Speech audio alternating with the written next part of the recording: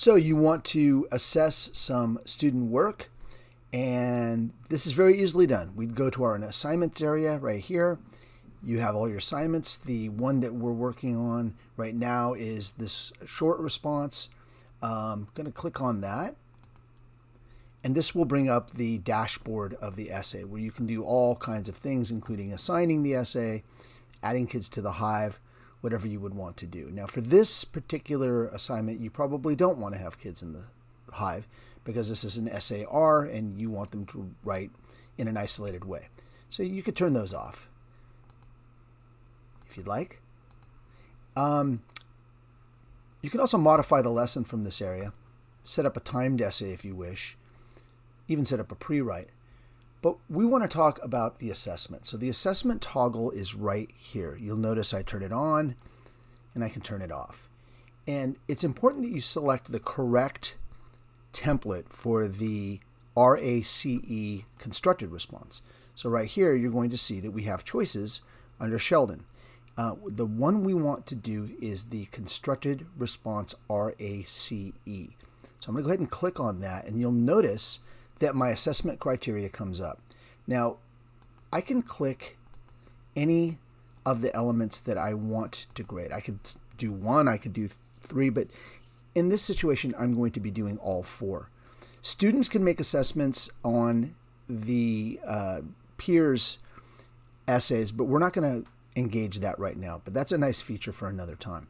Okay, so that's the setup right there. We go to the dashboard, we enable the assessments, we pick the rubric that we want, in this case the RACE constructed response, and then click off on validity, evidence, explanation, and grammar.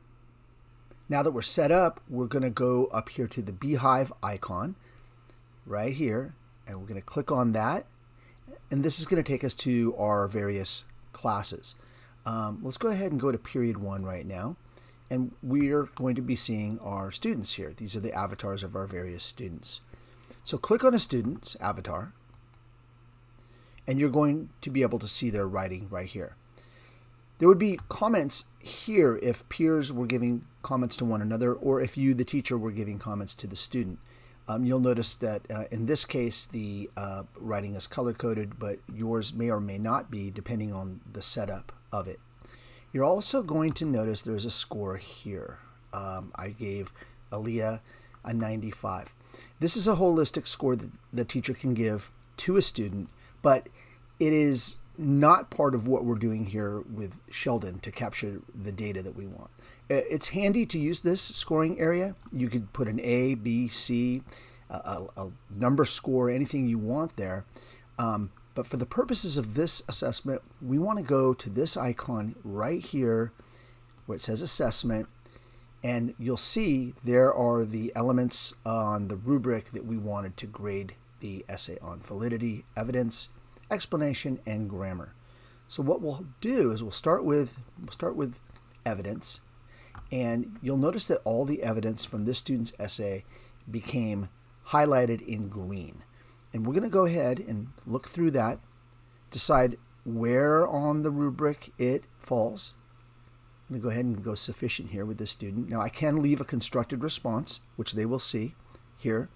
And now I'm going to move on to explanation.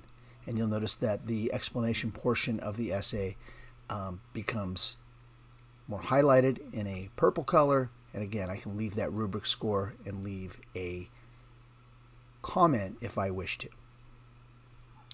So when I'm done with this student's essay and I've done all the scoring that I want to do, then I'll go ahead and hit this arrow here, and that's immediately going to take me to the next student's essay where I'll be able to score on the rubric like I did with the student before.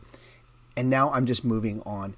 And once you start getting into a role, you'll start seeing trend lines and tendencies, and you'll know what you're going to want to do as you move from student to student, and you'll be able to assess them quickly on the rubric, and this data now is going to be stored.